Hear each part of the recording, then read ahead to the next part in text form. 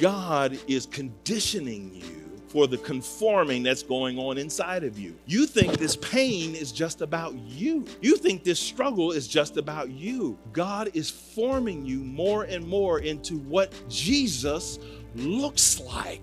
Do you realize that your purpose it came before your existence? God knew you before you were born. There's some things that God wants to accomplish in you. And what I love about these verses is that he's not just, we get a lot of times hung up on our individual purpose. And people will say, well, I don't know what my specific purpose is. And I bring them right to this verse because this is a corporate sense of purpose. This is a corporate idea that this isn't just, your John purpose, your Sue's purpose, your Tim's purpose. No, this is y'all's purpose, our purpose as a family. He says that I foreknew who you would be as a people. I foreknew that what you would do as a people. And it's amazing because the word is closely related to the other word, predestined. Both have to do with purpose in our life. In other words, he predestined us to walk this path, a struggle into glory. That was something he predestined that would happen. Paul said this in another book. He said, I want to know God and in the fellowship of his suffering. I want to know him in that power. That's what we've been predestined to walk. It is not that we go from mountaintop to mountaintop. We've got to be willing to sit through some difficult days because that's a part of God's plan and purpose for your life. And in the doing, he makes you stronger on the inside than you are. We cannot keep running from pain and running from sorrow. Sometimes you just need to sit your happy hips down and say, I'm going to just wait on God. I'm going to just wait on God. You know, the old saints used to say, I'm going through something, but I have found a place. And they used to say, way back in God. They were talking about when they would just go and say weird things like, I went and prayed, child, and I started holding on to the horns of the altar. Y'all had, come on. Am I the only one that grew up in church where they would say weird stuff like that? And it just conjured up these weird images, like, what are the horns of the altar? And I just had these images as a kid, like, what is going on in that back room, that way back place in God? But all I know is that them old grandmothers would be able to stand flat-footed, and no matter what was coming, they'd just stand there and say,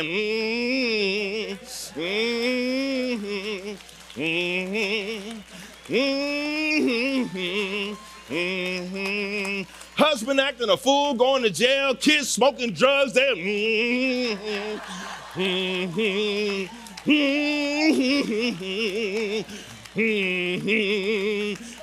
then they start holding their bosom. You knew they were going through then.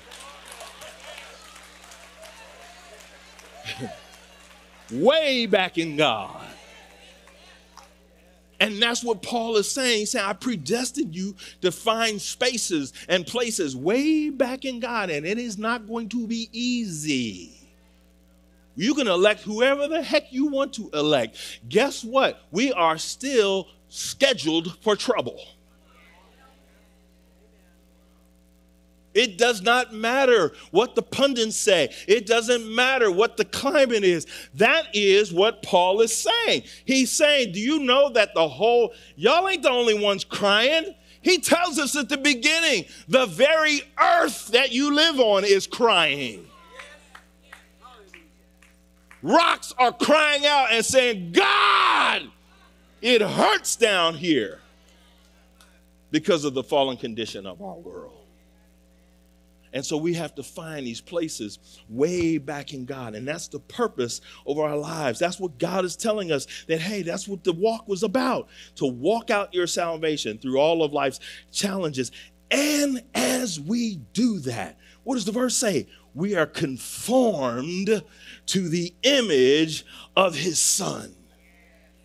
Now, this is the crescendo of Paul's thought he's been developing literally all the way since back in verse 17. You can read it on your own. But he wants us to know that as this process unfolds, God is increasingly molding us into what he predestined us to be, image bearers of Jesus Christ. It was always his plan to conform us more and more into the image of his Son. Come on, that's his plan. That was the thing that God had in eternity past, that we would be formed into the image of Jesus. I grew up in Anderson, Indiana, a little town in the Midwest, where basketball was a second religion. And I really do have fond memories of my playing days. It was a big thing to play basketball in Indiana. You saw that movie Hoosiers. That's it. I mean, that's how it really was. And I loved it, but there was a part in the season that I absolutely hated. It was called preseason conditioning. How many athletes we got? Hated it. Because you didn't touch a ball for 6 weeks. You just out there running wind sprints and lifting weights once a day, sometimes twice a day, depending on if the coach was mad at us, all in an effort to get you ready for the season. And the coaches would motivate us time and again, say, guys, we're forming you. We're trying to get you molded into being a strong team. I know that those sprints hurt. I know that every time we run, you feel like your heart's going to fall out of your chest, but it's in an effort to get you conformed into being a strong team. The coaches were using the conditioning to conform us into being a strong team. Are you tracking with me? God is conditioning you for the conforming that's going on inside of you. You think this pain is just about you. You think this struggle is just about you. God is forming you more and more into what Jesus looks like. He's taking the pain, he's taking the sorrow, and he's saying, I want you to look like me. Every detail of your life, the good, the bad, the ugly, all of that stuff, it's taken into the hands of God, and it goes into his process of conforming you into the image of his Son. Why? He says, so that he, who's he? Jesus would be the firstborn among many brothers. Woo! Did you hear what he just said? I want Jesus, the one that we all revere, the one that we sing about, I don't want him to be the only one. I want him to be the firstborn among many brothers. You remember the prophetic word I just gave you at the beginning? It should have deeper implications. That you are not just here having a spiritual experience, that you are in the process. We are to collectively come together, form together so that we look like the body of Jesus, so that more and more we start reflecting what Jesus would look like if he were here on the earth. And so that's what he says. He says, I want Jesus to be the firstborn among many brothers. I know that when we think firstborn, we're thinking family and those kinds of things. But this term here, this usage of firstborn, Paul is specifically referring back to his teaching in Romans chapter 5, where he talks about Adam the first and Jesus the second. And in Romans 5:12, Paul speaks of the consequences of Adam's rebellion against God. Therefore, just as sin came into the world through one man and death, this is Romans 5:12, through sin, and so death spread to all men because all sin. He continues, he says, if many died through one man's trespass, much more have the grace of God and the free gift by the grace of that one man, Jesus Christ, abounded for many. Adam's sin brought death. Jesus brought grace. He's the second Adam.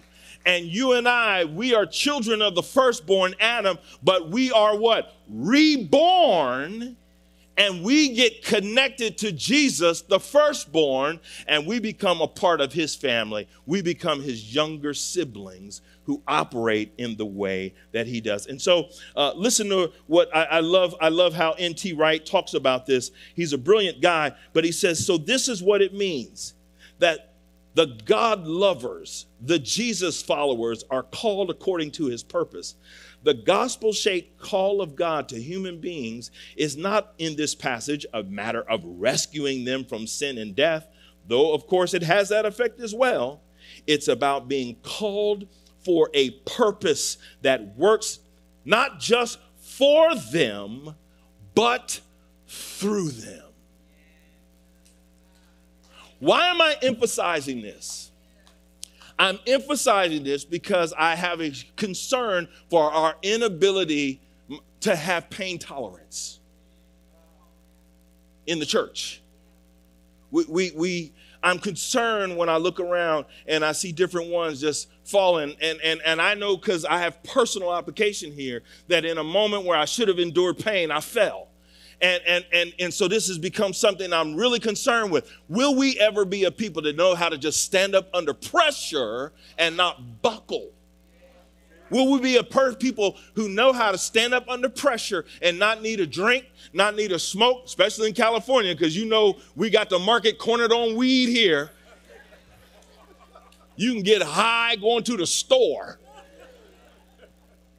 But will we ever be a people that don't bow our knee to CBD or THC or whatever it is? Will we be a people that can stand up under the pressure and just say, it's for God I live, it's for God I serve. And you know what? My life stinks right now, but I'm not bending. I'm going to just stand here. I'm going to wait till my change comes.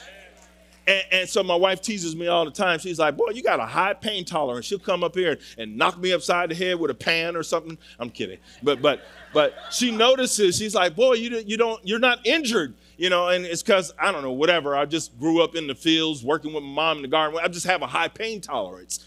And I am saying spiritually, we need a high pain tolerance. A higher pain tolerance. I'm acknowledging that what you're going through, it is a mess. What you're going through hurts. I'm acknowledging there's a pain that's in your heart. Some of y'all can't even sleep. I'm acknowledging that it's a gnawing pain. I know what it is to not be able to ever just totally get comfortable. And God says, hang in there. It ain't about your comfort. It's because I'm forming you. I've saved you, but I'm not just bringing salvation to you, but I'm bringing salvation through you.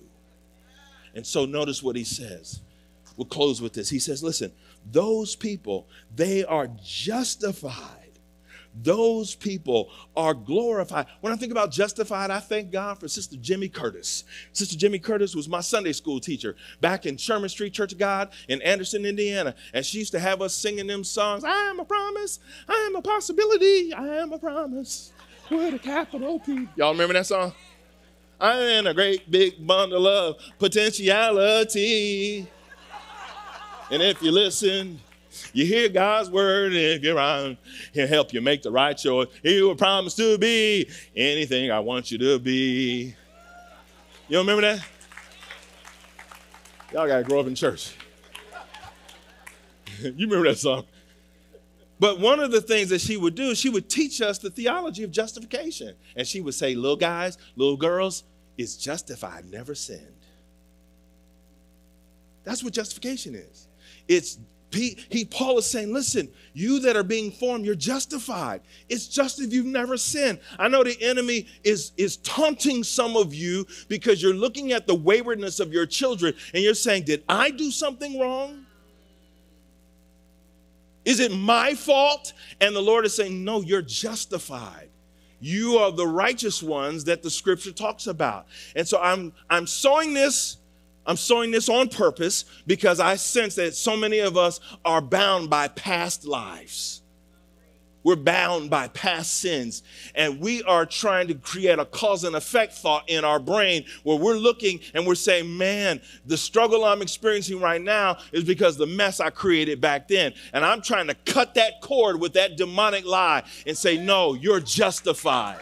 Don't you dare spend another moment carrying blame God never intended for you to carry. It is not your fault. God has redeemed you. God has justified you. It means it's just if you never sinned. That means that the curse that should have been on you, those things that the enemy's trying to say, nope, God says it's all on me. When I suffered, bled, and died at Calvary, all that stuff that you did, it falls on me.